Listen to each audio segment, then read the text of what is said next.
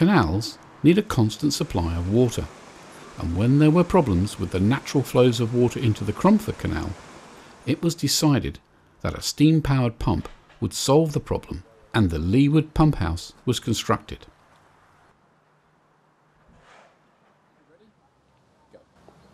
My name is Ian Yates. I'm a member of the Middleton Top Engine and Leawood Pump Group, and the group is responsible for both the Middleton Top Engine and the engine down there, which you can see in the background, which is the Leawood pump house on the Cromford Canal at Cromford. The pumping station that you can see was built in 1849 for the simple reason to supply water to the canal, specifically at times of drought when the natural feeds were low. When the canal was built, there was adequate water, mainly fed from the Cromford Sough and the Bonsall Brook, which were at the head of the canal up by Arkwright's Mill in Cromford. Ongoing works by the local lead miners, building soughs, or better probably known as drainage channels, to get the water out of the lead mines, they got deeper and deeper, finally resulting in the Merebrook Sough, which was quite a large one, which dropped the water level much lower. So the engine was restricted for taking water between midnight Saturday and midnight Sunday. It could only work during those hours. And to optimise the quantity of water being pumped, that is why the engine is so large. It is capable and will, still to this day, lifts 800 gallons per stroke, working, we understand at that day, at 7 strokes per minute. So you are lifting a considerable quantity of water in 24 hours. It takes a calculator to work it, but it is into the millions of gallons. The power of any steam-driven system has to start with the steam generation, the boilers. There are 2 here at Leawood, and another of the volunteers, Ken Harwood, tells us all about them.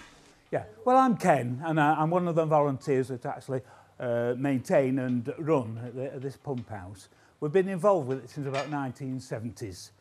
And at the moment, I'm looking after the boilers, raising steam, getting ready to run the engine for the day. These are not the original boilers that were built with the pump house, but they date from about 1900. And they're a Midland Railway design, but not been built by the Midland Railway because we were very busy in Derby at the time. So these were made by Hawthorne Leslie up at Gateshead near Newcastle. And they're locomotive type boilers, obviously being a Midland Railway design. The only difference between these and a locomotive boiler is the width of the firebox. It would not fit into the frames of a locomotive. A locomotive firebox.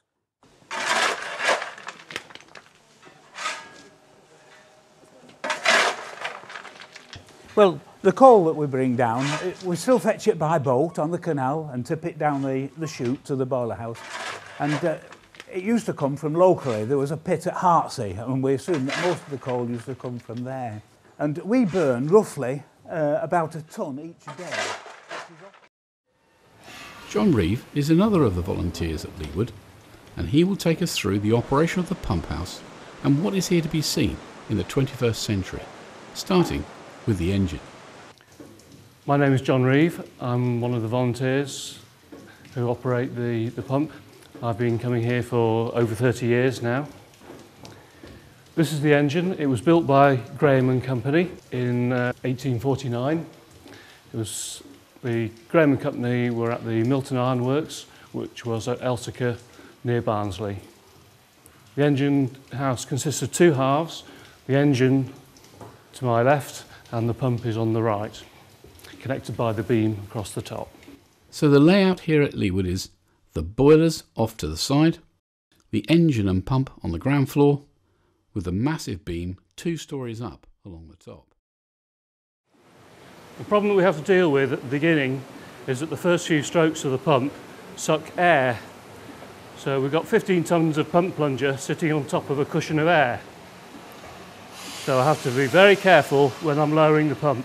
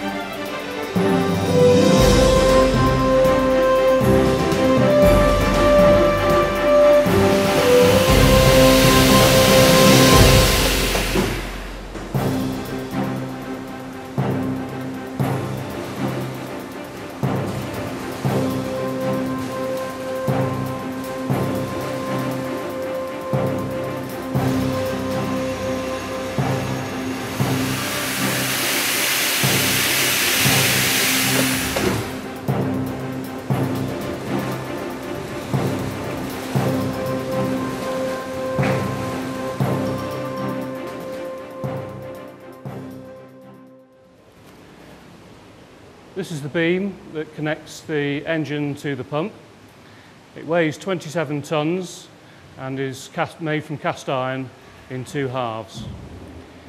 Each end of the beam is equipped with Watt's parallel motion to convert the arc motion at the end of the beam to the straight line motion that is required for both the pump and the engine.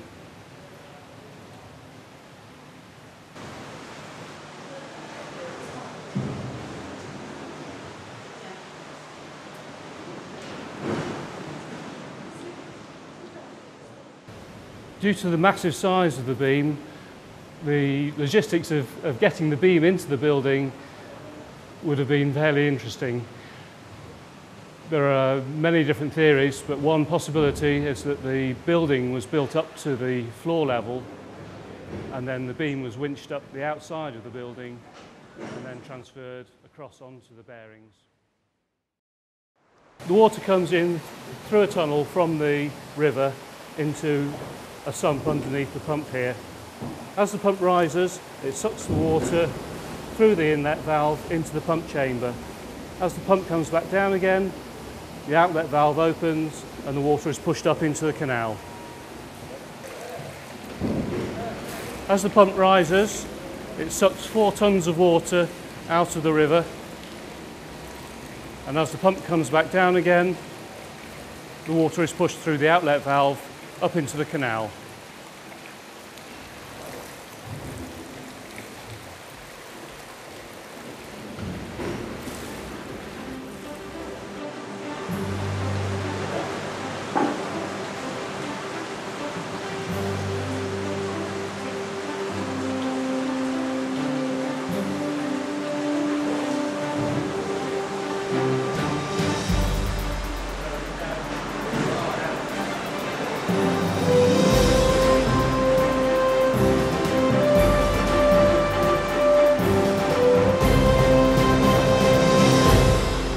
Specifically designed on a huge scale to lift tons of water into the canal with each stroke. This is a very impressive example of simple but very effective Victorian engineering.